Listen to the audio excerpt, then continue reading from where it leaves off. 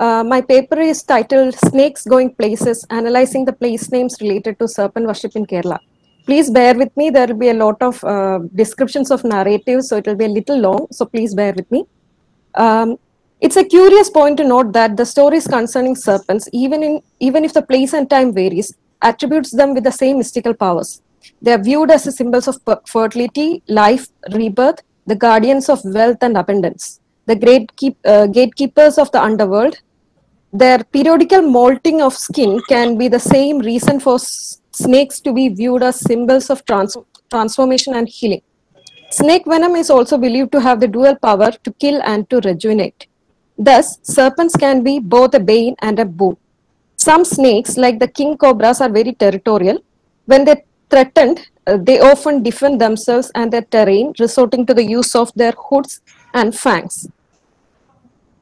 This could be the reason why many cultures attribute the roles of treasure keepers and guardians to serpents. Snakes are believed to be very vengeful, and there are superstitious beliefs in many cultures that if hurt, they can wait for years for the right opportunity to exact their revenge. Whatever the case may be, fear on the one hand and awe on the other mixes together in most cultures, which engage in serpent worship. Each culture and region will have beliefs and narratives trying to support such beliefs. The paper will be dealing with the same, but in the context of Kerala and with specific reference to two of the most well-known serpent worship centers in the southern districts of the state. We are trying to analyze the place names and place legends associated with these two centers of worship using the lens of translation. The materials for the study have been collected from these two serpent worship centers and some other sacred groves, libraries, and interviews through fieldwork.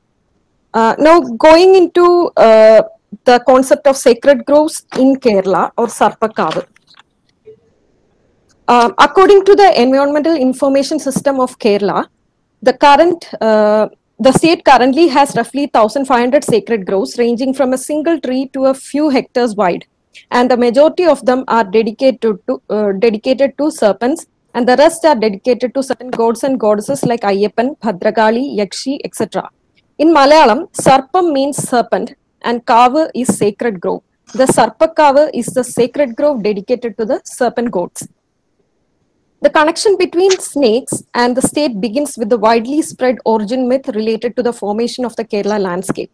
Historians are divided about the arguments regarding the historicity of serpent worship in Kerala. One group leads the argument that even before the arrival of Brahmins in Kerala, led by Parashuraman, there existed a large indigenous tribe of people who were serpent worshippers. According to the former, this group were nature worshippers, but not part of the Hindu religion as such. They were called Nagas and later came to be called Nayars, which is still a caste name in Kerala. Whatever the case, serpent worship is an integral part of the Malayali culture. The curious case is that the worship of snakes is not restricted to one region or religion in the state. There are some Syrian Christian churches in places like Pudupalli, Idappalli, Aruvitura, etc., where devotees offer prayers to saints for protection from snake bites. There are also some mosques named as Kaidakkavu in and around South Kerala, which are connected to serpent worship.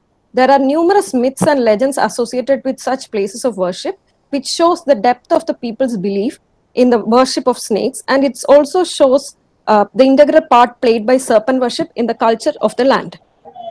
If one goes in depth about the historical background of serpent worship in Kerala, then it will invariably lead to Parashuraman and the Hindu myths related to the origin and formation of the Kerala landscape.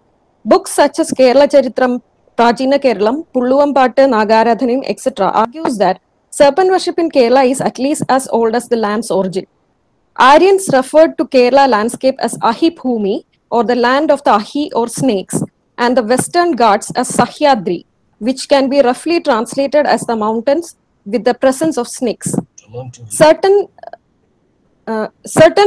mythologies and Tamil epics consider Kerala region as the boundary of the mythical Nagalogam.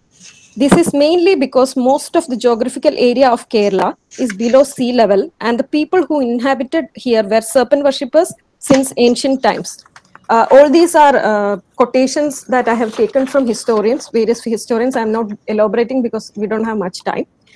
Whatever the case, serpent worship is an important part of the region, most of the regions in Kerala. The proof of this can be seen in the existence of small and large scale sacred groves dedicated to the serpents all across the state. Another interesting aspect is the presence of the serpent deities as separate installations in almost all temples across the state. Whoever the primary deity of a temple is, Shiva, Vishnu, Kartikeya, Durga, Parshuraman, etc., the temple will have a separate space for the worship of the serpent as minor deities. This is a open one of the family-owned sacred grove, usual setup of a sacred grove dedicated to serpents in Kerala. The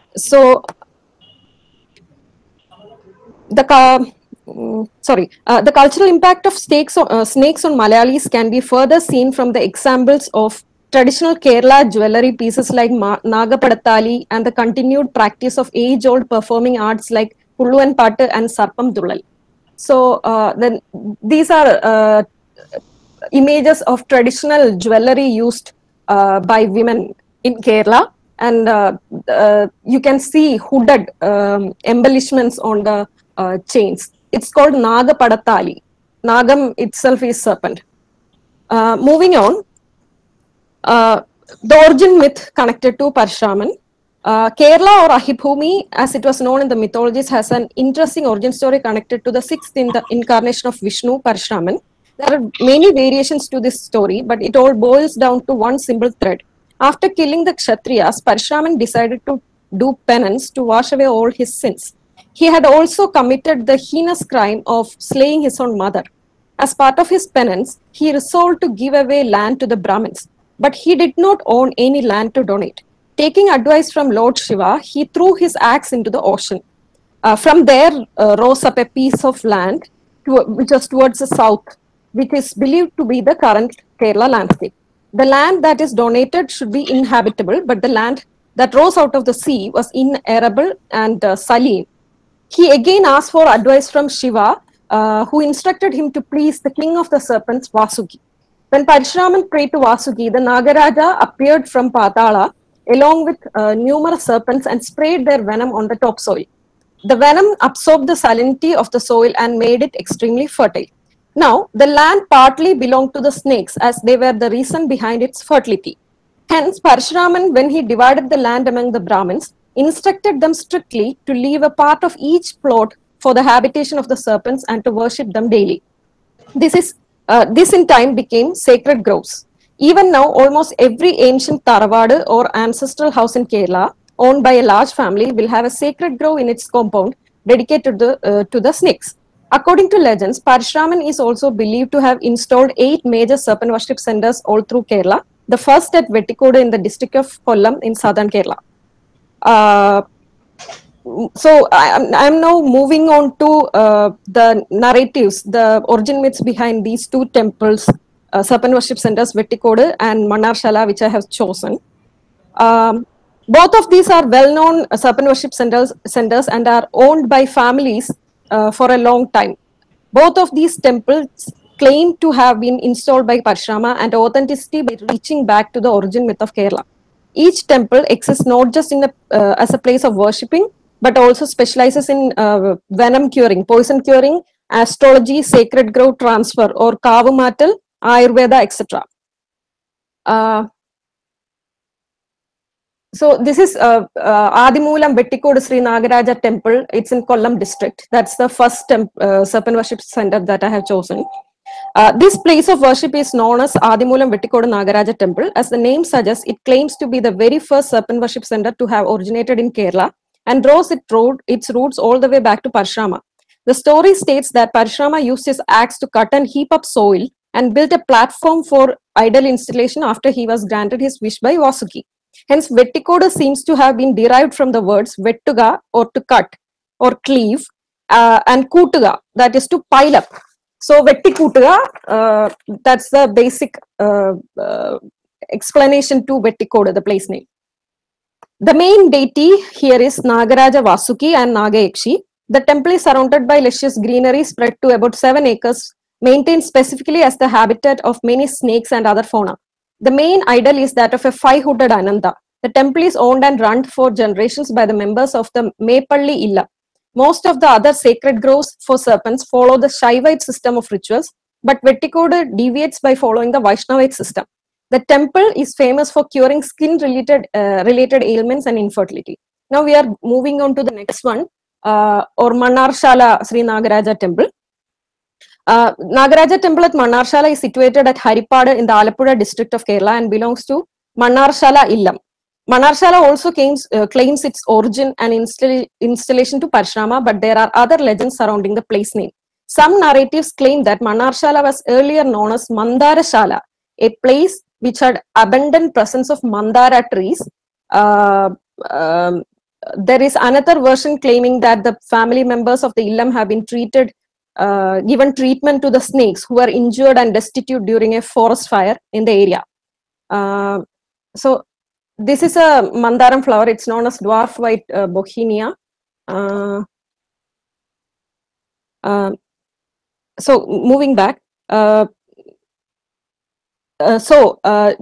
serpents were treated by the members from the Illam, and this earned them the blessings of the Serpent King and the place name Mannarshala or Mannu Aryashala, which literally means the area that had its soil cooled or quenched after a fire.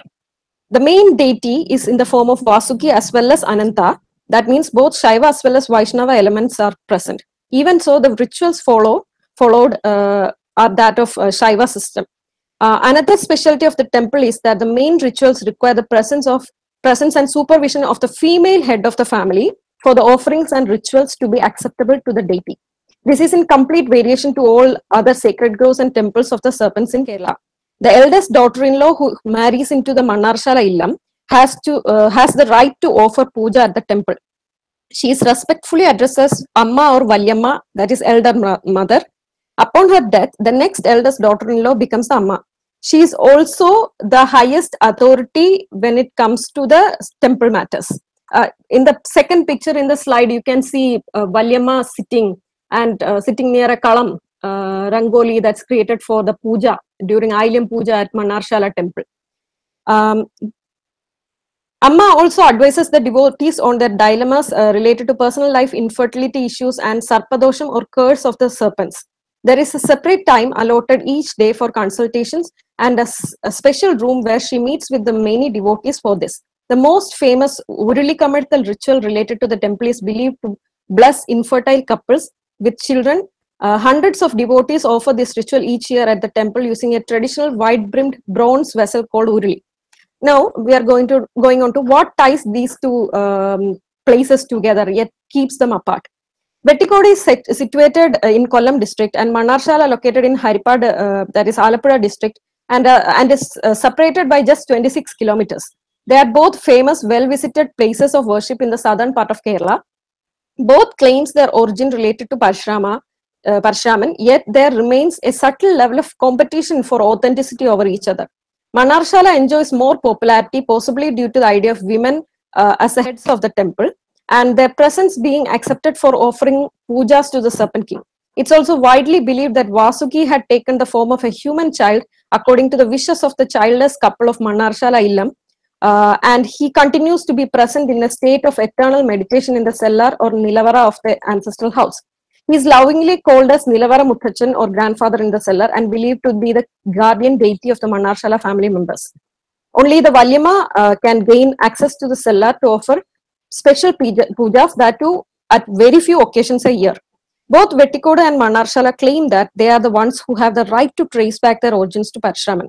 The slight sense of competition for authenticity is seen from the naming of the Vettikodu temple, which specifies that they be known as Adimulam Vettikodu Nagaraja temple, the first serpent worship center to be installed by Parshraman in Kerala. There is a strong sense of identity and belonging shown by the devotees who are local populace of each place. During interviews, each showed a certain rootedness and certainty in the temple being the first. While interviews with temple trustees were hard to obtain, both parties vehemently denied the claims of the other. The former claimed that generations ago, a female member of Vettikodu had married into Mannarshala Illam and thereby becoming... Only 2 minutes, please. Yes, sir, I'll just hurry up. That's that. Another difference is the most temples allow Pulluvan, Pulluvar community scheduled caste people to perform Pulluvan part inside the temple premises, which are a crucial part of the festivities of the temple. It's usually performed by a man and a woman. They used to be in charge of organizing rituals related to harvest festivals in sacred groves and ancestral homes. Before several of the former sacred groves acquired popularity and evolved into serpent worship centers in the current age. So the narratives related to snake worship in Kerala are can be considered as intergenerational transmissions in the form of Pulluvan Pattas, Talapuranam or place legends, and stories of miracles based on serpent worship centers. But these collections of stories lend strength to the belief of people, and it still remains as the main reason behind a small and densely populated state like Kerala, still retaining a large number of sacred groves, centuries down from the time they were first supposed to be dedicated as sacred spaces. The sacred spaces exist thanks to the belief system of the people, and these systems in turn are propagated and maintained through the different narratives related to the space. The fear and respectful devotion of the believers feel towards the space, and the belief system is further paved by the existence and atmosphere provided by the snakes and other flora and fauna in the sacred grove. The sacredness attributed to them is what is shared from the space, as well as from believers' fear of angering the deity. The snakes are not harmed while inside the sacred grove, thereby providing a safe haven for them. At the same time, the existence of the suitable and safe habitat means that the snakes will prefer to stay away from the surrounding human-occupied spaces, and hence less casualty to both species. This may have been the underlying reason for the ancestors to develop the idea of sacred groves, defining the lived space while maintaining a small area of wilderness so as to keep the balance between humans and nature. I'm just skipping some of the parts. There are similar situations related to other cities and places known for serpent worship in Kerala and beyond its state borders, such as Thiruvananthapuram, the capital city of Kerala, which is literally known as the holy city of Lord Ananda, and the famous Sri Padmanabha Swami temple is situated here. Pambumekadu, Tiruvallam, Nagarkoil, Nagapattanam, Takshashila, Tirunageshwaram, Sheshapureshwar, Sheshadri, Shesha Parvat, Nagpur, etc. are other examples of such places with place names connected to serpent worship. Thank you.